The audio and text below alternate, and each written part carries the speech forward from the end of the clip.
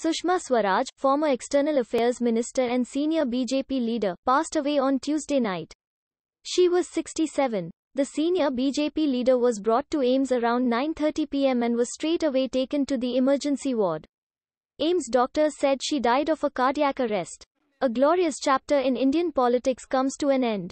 India grieves the demise of a remarkable leader who devoted her life to public service and bettering lives of the poor.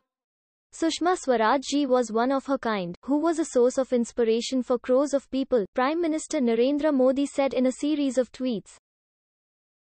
The sports fraternity condoled her death, praising her ability to connect and undying empathy for people at large.